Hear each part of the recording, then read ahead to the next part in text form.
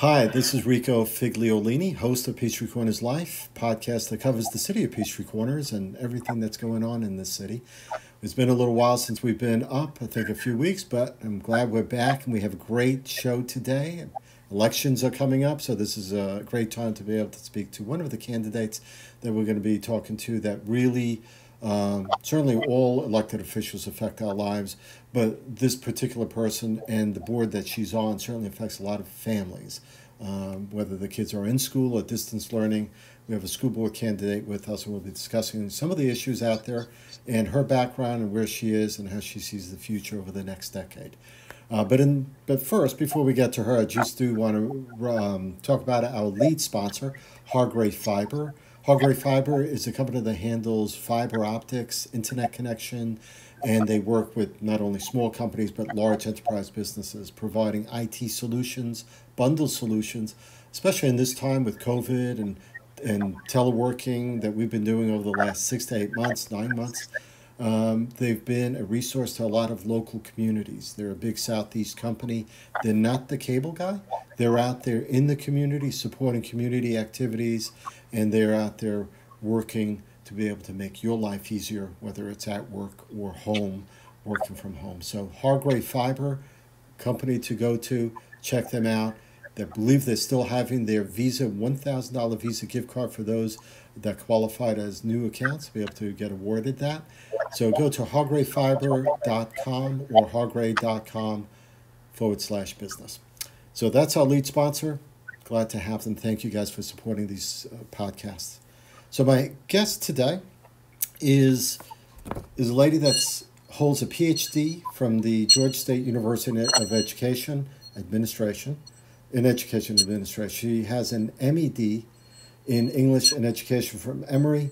She's been a senior administrator at a variety of schools: Morehouse School of Medicine, Morris Brown College, Georgia Tech, the University of Georgia, and Oglethorpe University. She's been elected to the school board in Gwinnett County for 6 terms as a District 3 board member. She represents 31 schools, a lot of schools, and that's just a portion of that district. Of the county, actually. So I want to welcome Mary Kay Murphy from Peachtree Corners. Hey, Mary Kay, how are you? Enrico, it's a pleasure to be with you. Thank you so much for having me. Absolutely. We've been, ever since, I guess I moved in Peachtree Corners in '95, just before the Olympics, and I've gotten to know you and Michael Murphy, your husband, and the work that you've done over the last few decades here in Peachtree Corners, certainly in the school system. So what I'd like, if it's possible, is for you to introduce yourself to our viewers and tell them a bit about yourself, more than what I've just given a resume, but tell them a bit more about yourself and who you are in this community. Well, thank you, Rico, so very, very much. I want to thank Peachtree Corners and the remarkable work that you're doing here with your magazine and the great work that it underlies it. You're communicating with our community in a very significant way. You're featuring the points of life here in the Paul Duke environment where we live, work, and play. So thank you so much for the great work you're doing. It's a pleasure to know your wife, Rita, and the great work she's doing with you at the magazine. Well, a little bit about me. I grew up in Denver, Colorado. I went to a Catholic women's college and graduated there with a BA in English and in philosophy. I met my husband, a student then at the Air Force Academy, and we married after 3 days after he graduated. I went to summer school the first summer that we were married. We married and moved to Georgia. And while we were in South Georgia, I had the privilege to teach in the public schools there. We moved to Sacramento, California, again with the Air Force, had an opportunity to teach in the public schools there. And we moved back to Georgia, to Marietta, where we had an opportunity. My husband worked at the Lockheed plant, again in the Air Force, and I taught at Marietta High School, a wonderful Blue Devil school. So those were the experiences early in our life that we had. And his career changed greatly when he went to law school at Emory University, and he became a lawyer. And our life here in this community was related to that. And I had a chance to go to Emory Graduate School and to continue my studies of education. So that's a little bit about me, Rico. Thank you for asking. Sure. So what you've been serving on the board here in Peachtree Corners in District 3 for 6 terms. Why did you first get into wanting to run for school board? Well, you mentioned the number of higher education institutions that I worked at: Georgia Tech, University of Georgia, Oglethorpe University, Morehouse School of Medicine, and Morris Brown College. And in that work, it became so crystal clear to me that unless a student has an excellent K through 12 education, there'd be no way that student could come to any of the institutions that I worked at. And so when I moved here to Gwinnett County, the opportunity came for an open board seat. And there were a number of people in the community who approached Mike, my husband, and then me. Would I be interested in serving on the school board, and would I be interested in running for the office? And I was indeed very interested. By that time, our children were out of high school. I certainly have found in the work that I've been doing on the board that it takes an almost 24-hour experience the family has. And by the time I started my quote-unquote political career, our children were in college, and it didn't quite affect their lives as much as it might have had they been in the house. But I was very interested in what I could do as a single citizen to help promote excellence in K-12 education. And so that really is what got me interested. It seemed like the next natural step to the work I'd done in elementary, middle, and high school, and then in colleges and universities. And it's been a fantastic experience. What a great way to know this community. What a great way to be appreciative of how much the community agrees with me that we want an excellent public school education for every student, regardless of their race, regardless of their socioeconomic background. Sorry, guys, we're frozen again. This rarely happens. Mary Kay should be back shortly. There you are. Okay. Okay. Sorry about that. I don't know where this is happening. So, K through 12 education Right. became terribly, terribly powerful in its importance, given the work that I'd done in colleges and universities. And I'm so very glad that I had that opportunity, and I'm so appreciative the community would allow me to represent them for the number of years that I've been on the board. It's been a while. Lots of issues, different issues over the last 2 decades of what the school faces, from 20 years ago to what we're facing now. Certainly a world of difference. Let's get right into it. Let's get into some of the issues, some of the things coming up.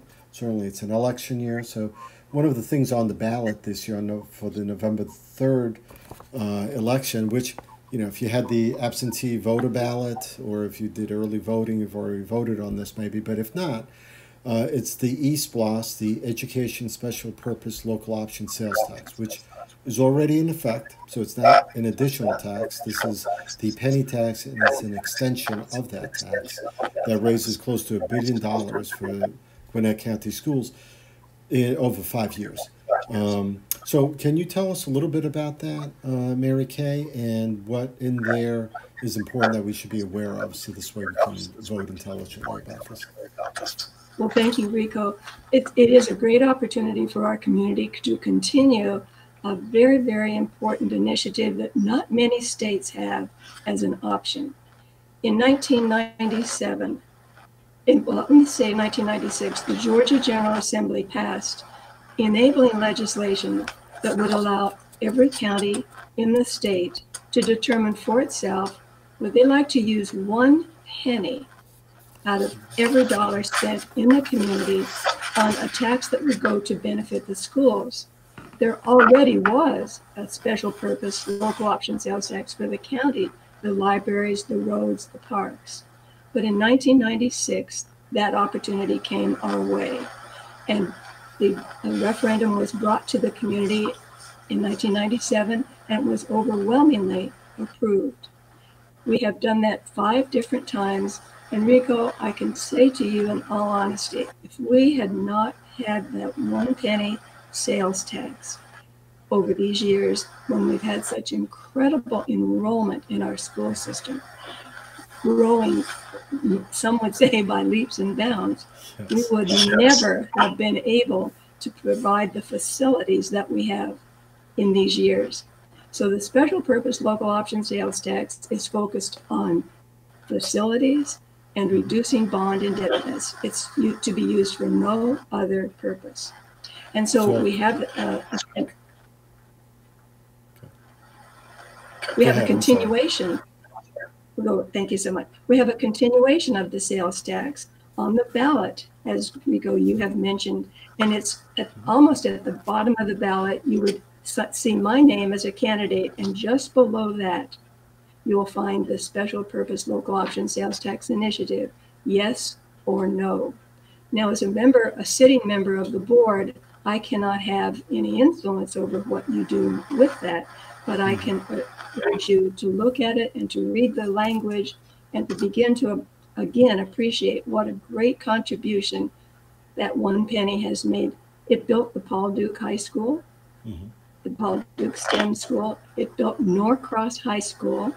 It built Stripling Elementary School. These are schools here in District 3 in the Norcross cluster. And it has built 79 schools, all open debt-free since the special purpose local option sales tax was authorized. And so the community has an opportunity again to see what we might be able to do to extend it. So it would be our 6th SPLOST, as it's called, and it will take place in 2 years for another 4 years.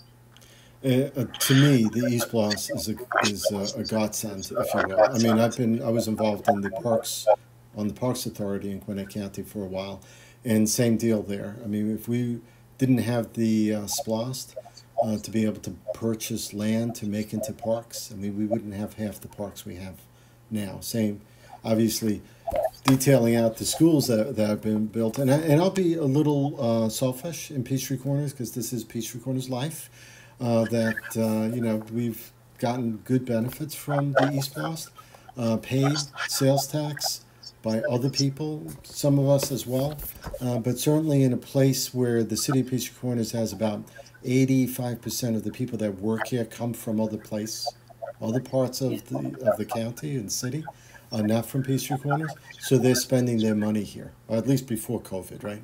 They spend their money on hotels, restaurants, and all that. So all that money is being cycled back into the ecosystem. So I'm glad that's out there. That's a tremendous point to make, that we anticipate that approximately 40% of what will be yielded by the SPLOST will come from people from outside our county coming into this county and making purchases. Right. And not only does it build schools and infrastructure, capital infrastructure, but it also goes into one-time purchases, right? Updating technology, modernizing safety and security equipment, supporting of digital learning and, whatever that means as far as laptops and all that maybe. Less efficient vehicles are replaced. HVACs need to be replaced, repaired, painting. I mean, there's a whole ton of maintenance that are one-time things that have to be done throughout a system like this, right? And that's what comes under the definition of the capital purposes. Yeah. So anything capital, and then anything that has to do with retiring bond indebtedness. So get out there, and if you haven't voted yet, hopefully if you did, you voted yes for the SPLOST, to my listeners and to viewers. So I hope you're out there, doing the right thing, supporting the education system as we see it right now. So other things going on, obviously, COVID has done a job to a lot of school systems across the country, to families.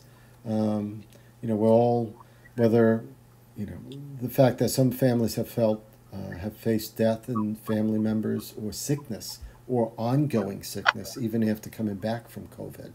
I've known friends and people that have still ongoing issues, even after coming back from having COVID for a few weeks or a month.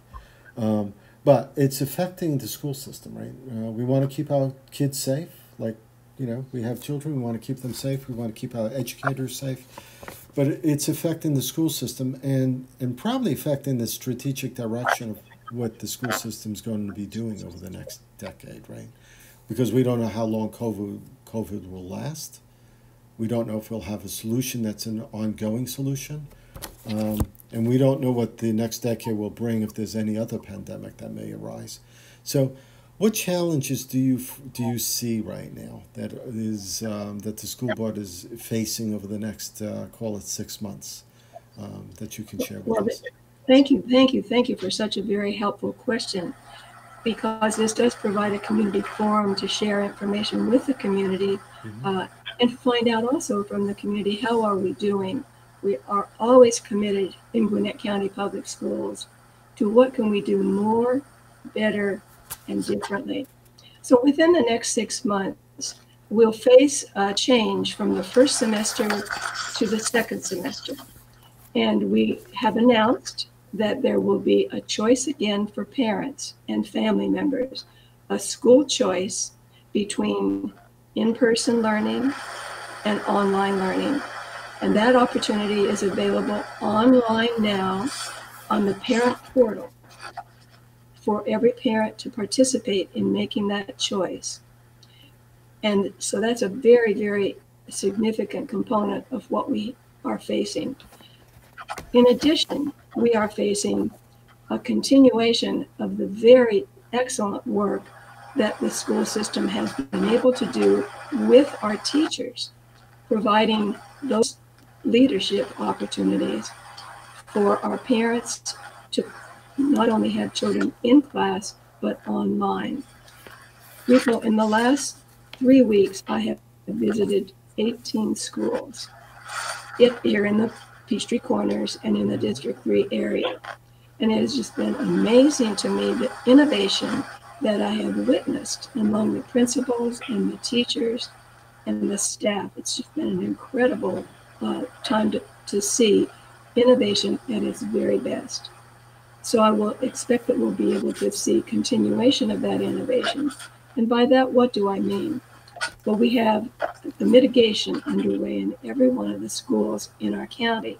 There's been great direction from the Department of Public Health from Georgia, Department of Public Health here in Gwinnett County, Rockdale, and Newton, from the governor's office, and most especially from Johns Hopkins University, that has a daily dashboard for Gwinnett County revealing how the COVID pandemic is doing here in our community. Oh yeah, I've seen that. One of the other things that's so very important, and it will continue in the next 6 months, is a daily update on the part of our school system on its website to the parents and community members who want to know how many students, how many staff, how many faculty have been affected with COVID. And there's a formula for getting online. It's right online, and it's by school. So if you want to find out, for example, what's going on at Norcross High School, we have directions for you. Go to the webpage and click on Gwinnett by the numbers. And as you're on that site, you will be able to click down and you will be able to find the information that has to do with COVID, providing information daily on positive cases, suspected cases, and close contact. And after this podcast, Rico, I think it would be a very helpful thing if you might be able to post the specific steps for our community to be able to follow, because I think this is one of the great innovations that we've been able, and also one of the ways we've been able to establish trust with our community. And the last thing I would say about this is that many school systems around us have not been able to bring students back yet. We're so very pleased that we're in our 3rd month of face-to-face learning for students who have had such a need to be facing with their teacher. Special education students, those students whose needs are related to the kind of services only they can get in the schools. So we will certainly be expecting a continuation of online and in-person learning. Yeah, it's an interesting challenge, right? I mean, I have a high school kid at Paul Duke STEM. He's doing the distance learning. Originally, he thought he was going to go in, but then he decided he wanted the distance learning. And it's working for him. I don't know if it works for every kid, Right. um, but it's certainly working for him, except maybe in calculus. But other than that, he's getting online tutoring from his teachers, which is good because the teachers That's are great. still doing some of the That's online right. tutoring. They're doing face to face. Counselors are meeting with the students as well. So if there's any stress or any needs for the tutoring or any questions a student has, they are responding really well. I see, firsthand experience that I can say. Well, that's So that's I, wonderful to hear. excuse me. That's wonderful to hear. Yeah, no, it's good, and as long as he has and he has three AP courses, so it's doing Oh this my goodness. online Rico, I might can just be. add one other thing. Yeah, We were very aware that for just as you point out, there's a great bit of stress involved uh, for our students and certainly for our faculty members. And when our students have the opportunity, if they have needs for what is called social emotional learning, we have social workers, we have mental health professionals, we have nurses. So we are staffed, and counselors, of course, school counselors, sure. we are staffed to help provide the nurturing that this type of pandemic, something we've never experienced Hmm. before, has a way of being mitigated on the part of teachers and on the part of students. So thank you for letting me add that. Sure, sure thing.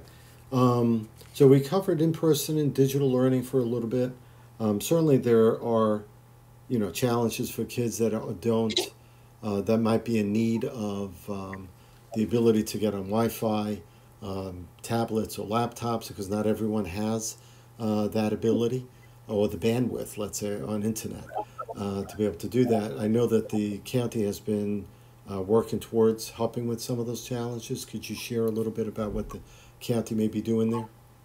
Surely, in terms of our budget, we have had to dip into our reserve funds. We're very pleased we have the reserve funds. We got an initial allotment from the CARES Act, 68 million.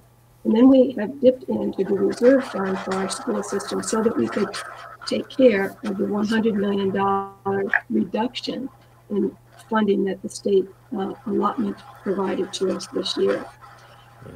The funding that we have used has gone very directly to purchasing Chromebooks for our students, those who needed them, and purchasing hotspots so that there could be access once a student had a Chromebook and could take it home. We've been able to, through our Gwinnett County Foundation, to be able to purchase with funds that the foundation has raised more books for our students.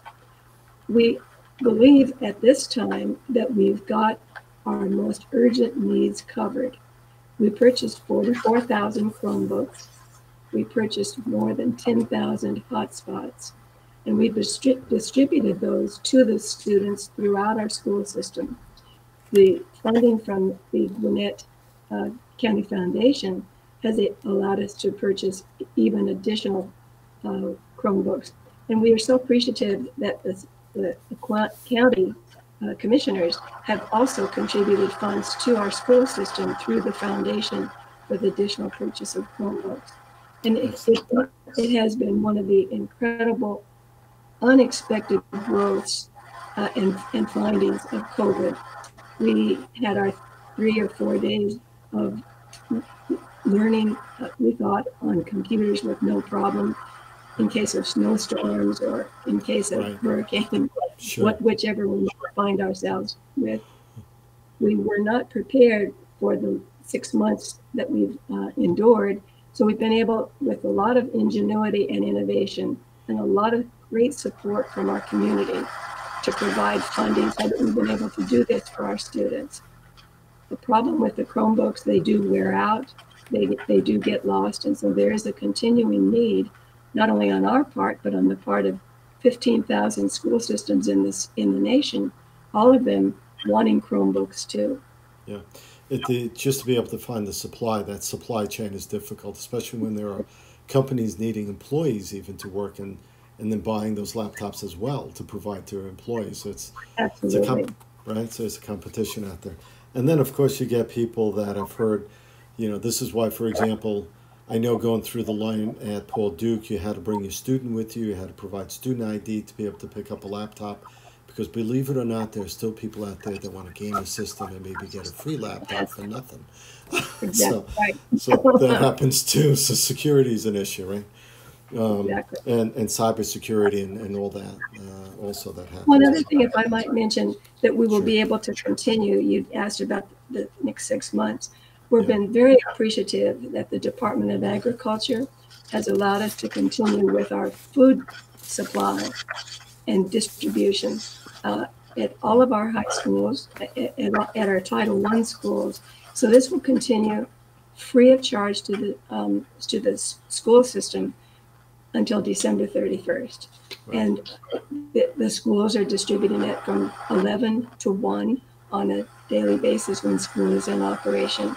And there's no need to provide identification. People in the community will have access to it with 18 years and under. Sure. And sometimes with 18 years and older, there's not there's no identification required to pick up the lunches Sure. Sure. and breakfast. Yeah, that makes sense. I mean, food is one thing. I mean, no one should be without that. Um, we're getting towards the end of our time together, but I do have a bunch of other questions I want to put in. So let's see if we can hit some of them fairly easy. Um, how would you grade the current board's handling of COVID-19? We've discussed most of it here, but what grade would you give this board as it exists now? As far as handling the COVID-19 situation? Well, it's something that we would look to the community to provide the grade, Yeah, but sure.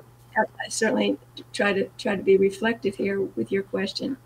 In the area of innovation, I would grade our board with an A. The innovation that has been, even such a thing when we're talking about the food distribution, our bus drivers and our cafeteria managers worked together and established a pattern where they would go into the community and distribute food. That was an incredible innovation on their part. In terms of the classrooms, the kind of mitigation that has been taking place, I'd say innovation and cleanliness and health. I'd give us an A on that for sure. As far as the concern of the community for the care of our teachers, we're very concerned about our teachers. And all that we have done has been not only to mitigate the effects of COVID on our schools, but to mitigate it for the benefit of our teachers who are coming to work and to our students who are either coming to school or having online. We've also made accommodations through our Human Resources Office for those teachers who are not comfortable coming back to school. If they have COVID-related incidents, that they are to work from home. So I would certainly say A to A minus for all of the initiatives that we have underway. It would be for the community to say to us, have we got this right? Sure. Have we met your needs? Have we met the needs, especially of the students who had no access to learning online and had no way to be a participant in such an important time in their lives as they have had? So it sounds boastful, Rico, but I am saying to you that I have myself visited 18 schools, and from that sample, I would certainly say we've done a very credible job, and I'm very proud of our administrators and our staff and our teachers, how much they've risen to the occasion. Yeah, and I don't think it's boastful when someone talks about this. If you can be aware of how well your board has done, how well you've done, there's nothing wrong with being able to share and say that. Certainly on the other side of the coin, there will be people saying maybe the school board didn't do enough. And you know what? You're right about grading. This is what elections are about, and there are consequences, right? So if people are happy with what they see and what the school board has done, the leadership remains, right? Hopefully that's the way life works. It doesn't always work that way, but you know. May I add to what you've said? Um, we're so very appreciative and proud of Dr. Audrey Arona, who is the director of the Gwinnett Department of Health for Newton, Rockdale, and Gwinnett County. And Dr. Arona has visited our schools, and she has said with an article on the front page of the Gwinnett Daily Post that Gwinnett County's response to the coronavirus in the area of health and mitigation is the model for the nation. The model for the nation. And Dr. Arona is highly regarded in the area of public health. And when we hear that, it gives us great encouragement that we're on the right track. So maybe she's also grading us. It's hard to say. That's right.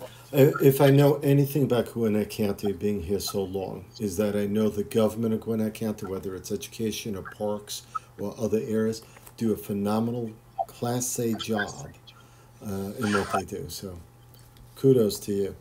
There are a lot of other things going on also. I know that it's difficult to hire bus drivers as well as teachers sometimes and to fill the gaps of what's needed. Do you support higher pay for bus drivers and teachers? I'm very pleased to be able to tell you that this year, with our budget, the way we have structured it, 95% of our teaching core, and we have 12,500 teachers, will get a raise. They will get a step raise. They will also not be furloughed, and they will not be laid off. That was an insistence that we had as we put together the budget for this year. And certainly for bus drivers, they are the most, many could say they're the most important component of our school system. They're the first to see our students in the morning, and they're the last to see our students in the afternoon. And so for our bus drivers, who are heroes as well, and sheroes, we've got some tremendous leaders in that area. And we were able to give a bonus to our school bus drivers this most recent academic year.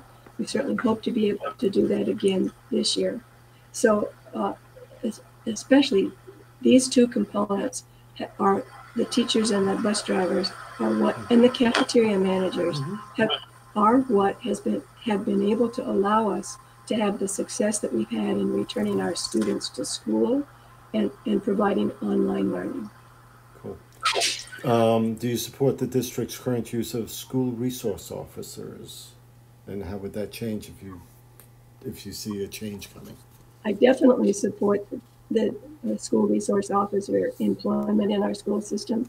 Rico, we've worked very hard over numbers of years to be able to find in our budget the funds to have 2 school resource officers at every high school. You know, our high schools are very large, 3,500, and they're remarkable leaders. They provide counseling, they provide teaching. And since 2015, school resource officers have provided 8,333 classes teaching in our schools, making certain that our students have the information that they need coming from the schools about safety and about security. Our school resource officers also work with our parent groups on school gangs. We're very, very appreciative of the work they do. And I support increasing the number of school resource officers as our student enrollment grows. We have 1 at each middle school now, and we have a school resource officer that is shared with elementary schools. It might be in the elementary school area that we would grow the most. Okay. So definitely support school resource officers. Excellent. Do you see, you have, and I'm not sure if I'm remiss in not knowing this, I guess, but Gwinnett County Commission, for example, and stream their meetings. City of Peachtree Corners, City Council streams their meetings. There's some transparency about, how people can look at government, find that information. Do you see any change or in transparency or accountability that you would like to see in the school system at this point, especially because of COVID and I think people are more engaged actually being home now even. So what do you see anything there going on? Well, I'm very supportive of what we have done to stream our school board meetings. So much of what happens in our school board happens in the business meeting, and that is in the afternoon, 2 o'clock, and then followed by a public meeting at 6:15 and another one at 7. We've had very, very good response from our community about their ability to see and hear and understand in a way that they might not have been if they had not come to a meeting individually. So that's been a great benefit of COVID. And as far as transparency, Rico, Gwinnett County Public Schools, in fact, I took time at our last school board meeting to enumerate the incredible number of ways that Gwinnett County Public School is transparent with our community. For example, every school in our community, 141 schools, has an accountability report that we give to the community on our school, individual school websites. You click on accountability report, it opens up a 4-page report on the way that the students have performed on standardized tests, what the racial breakdown is, etc.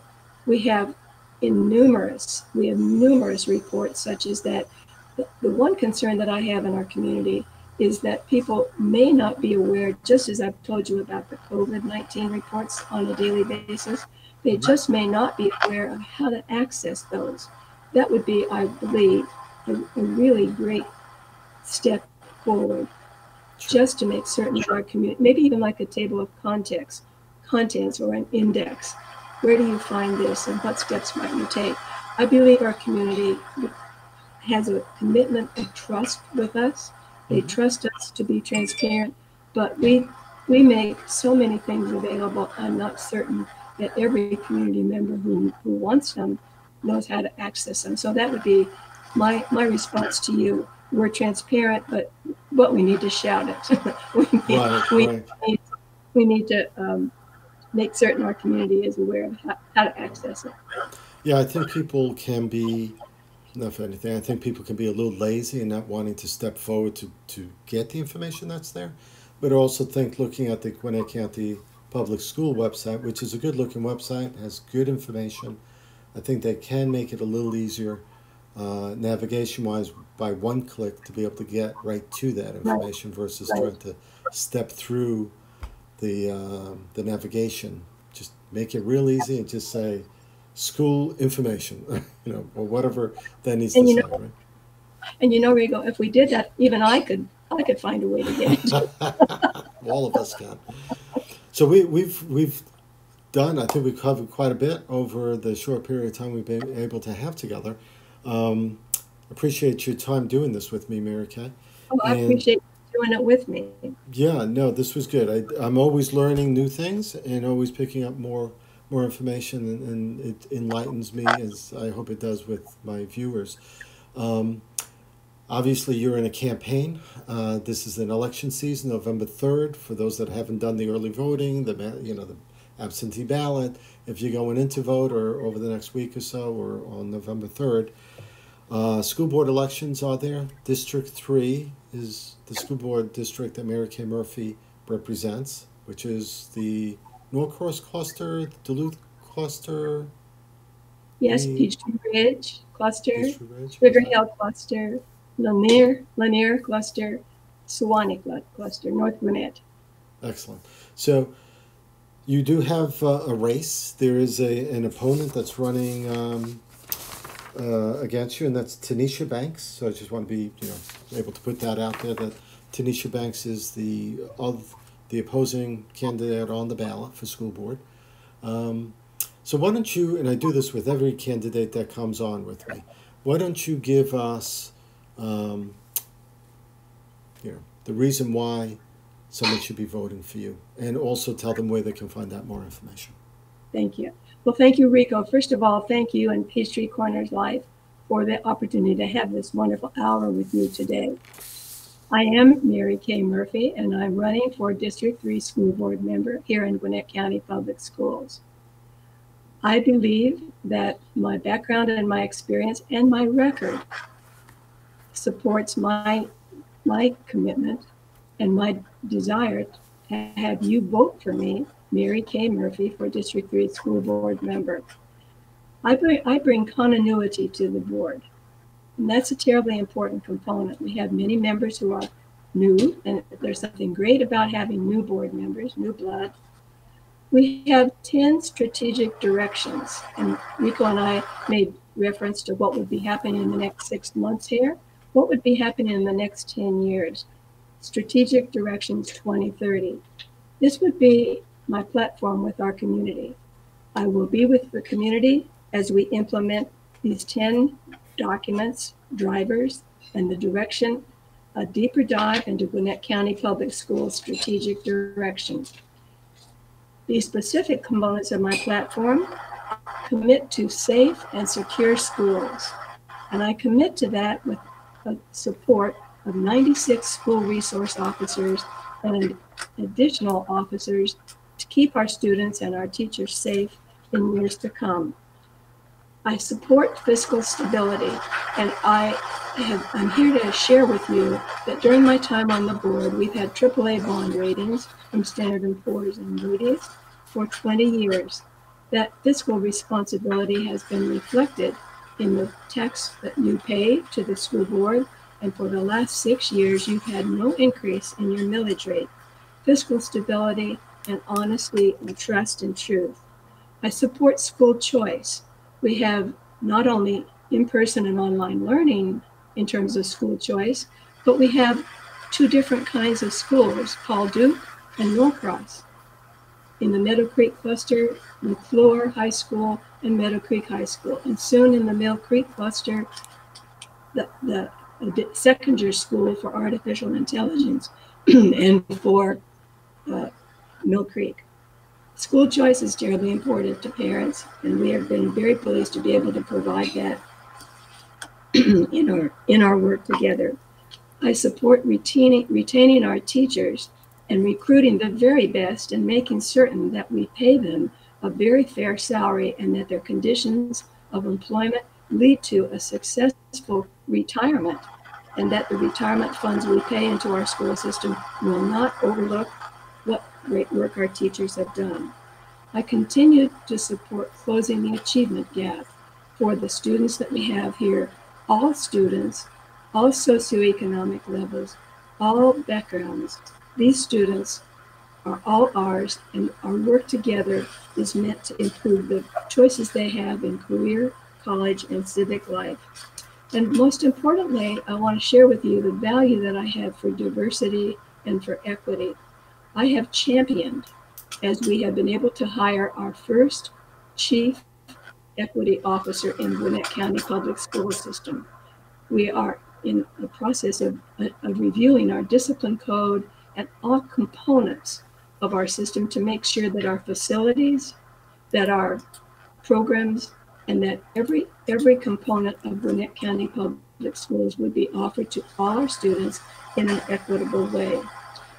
These are some of the reasons that I believe my candidacy is the candidacy that you should choose if you should choose to vote for me, Mary Kay Murphy. It has been an honor to serve as your school board member. We've made great success in the years in the past. However, I want to look toward the future and the years ahead. I will greatly appreciate your vote. And if you want to find out more about me, more, better, differently, please visit my website, Mary Kay Works, MaryKayWorks, Mary Kay Works, and my campaign re-elections site, Re-elect Mary Kay Murphy. Thank you so very much for listening to this request. It would be my honor to serve as your incumbent returning Gwinnett County School Board member for District 3. Thank you, Rico, for the opportunity. Sure. Stay with me for a minute. I want to close out. I want to thank you, Mary Kay, for a great conversation here, to be able to discuss issues here in Peachtree Corners. And also, just so that people understood that website, it's marykworks.com is where you should be going. So it's been a great 45 minutes. Appreciate you being with me. So hang in there for one more moment. I'm just going to close out. Everyone, thank you for being with me on this. We're back in, and we're going to be doing some more podcasts. I'll also check out our other podcasts. We're going to be doing Capitalist Sage. There's an episode next week. That's a twice-a-month business podcast that I do. And I believe next week or the Thursday after the fourth Tuesday, we're doing Prime Lunchtime with the city manager. So we'll be discussing some stuff with him. And also I will be doing a podcast with Councilman Phil Sod and maybe some other council people in next week or so about issues that are coming up in the election as far as what's on the ballot with transit and all that. So hang in there. Lots of stuff coming. Like our Facebook page if that's where you are not at. Go find it. It's Peachtree Corners Life. And check out our lead sponsor, Hargrave Fiber. So I want to thank you, everyone, for being with me. And you be safe out there. Have a great day.